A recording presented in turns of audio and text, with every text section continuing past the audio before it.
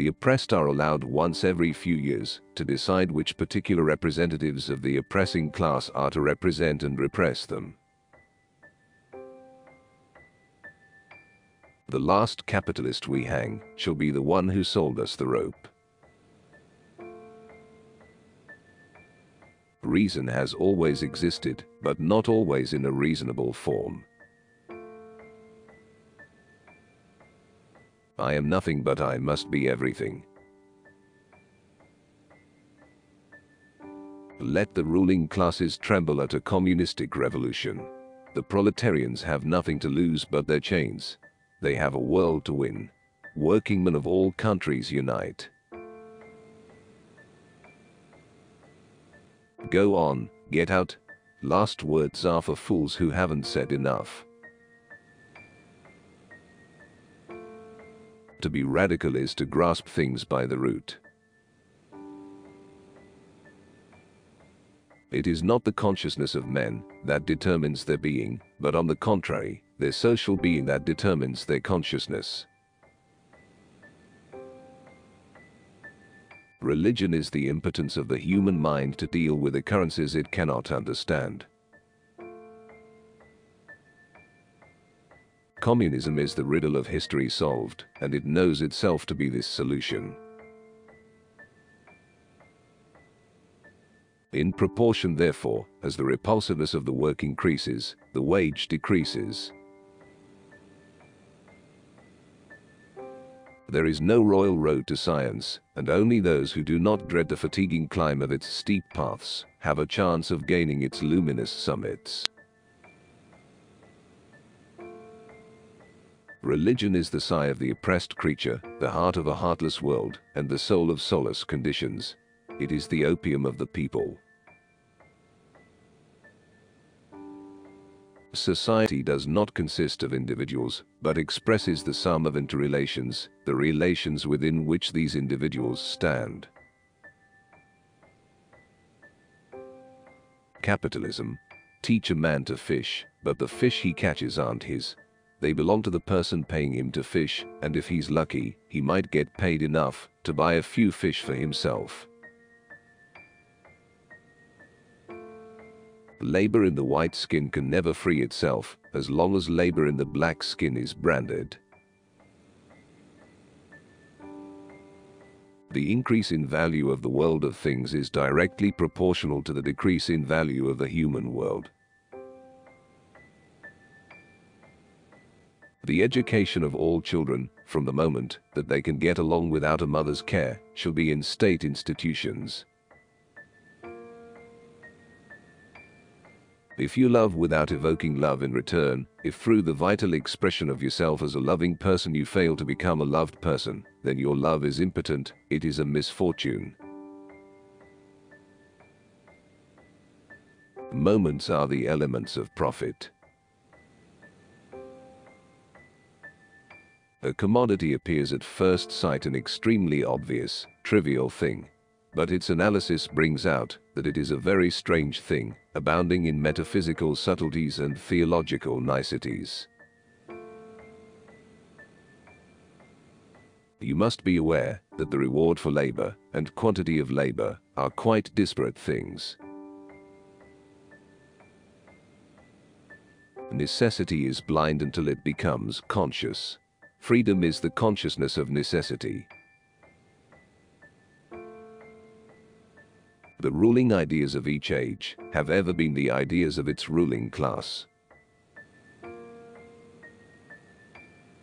The tradition of past generations weighs like the Alps on the brains of the living.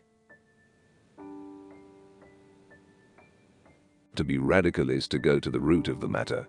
For man, however, the root is man himself. Men make their own history, but they do not make it as they please. The production of too many useful things results in too many useless people. Merely quantitative differences, beyond a certain point, pass into qualitative changes. The ideas of the ruling class are in every epoch the ruling ideas. All mysteries which lead theory to mysticism find their rational solution in human practice and in the comprehension of this practice. Man makes his own history, but he does not make it out of the whole cloth. He does not make it out of conditions chosen by himself, but out of such as he finds close at hand. The more of himself man attributes to God, the less he has left in himself.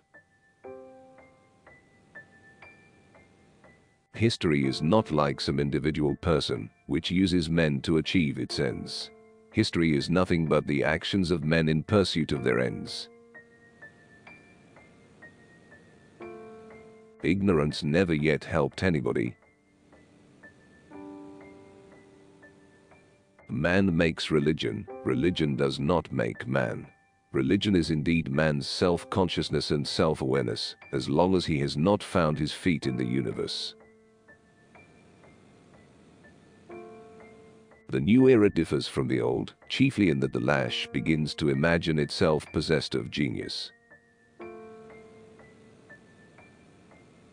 Every opinion based on scientific criticism I welcome. Wages are a direct consequence of estranged labor, and estranged labor is the direct cause of private property. Society as a whole is more and more splitting up into two great hostile camps. Every emancipation is a restoration of the human world and of human relationships to man himself. Capital is dead labor, which, vampire-like, lives only by sucking living labor, and lives the more labor it sucks. Self-contempt is a serpent that ever gnaws at one's breath, sucking the lifeblood from one's own heart and mixing it with the poison of misanthropy and despair. In fact, the proposition that man's species nature is estranged from him means that one man is estranged from the other, as each of them is from man's essential nature. The alienation of man thus appeared as the fundamental evil of capitalist society. Every one of our relationships with nature and man must be a definite expression of our real, individual life. All science would be superfluous if the outward appearance and the essence of things directly coincided. Workers of the world unite. You have nothing to lose but your chains. The first requisite for the happiness of the people is the abolition of religion. As a matter of fact, the methods of primitive accumulation are anything but idyllic. Surround yourself with people who make you happy, people who make you laugh, who help you when you're in need, people who genuinely care. They are the ones worth keeping in your life. The tradition of all dead generations weighs like a nightmare on the brains of the living.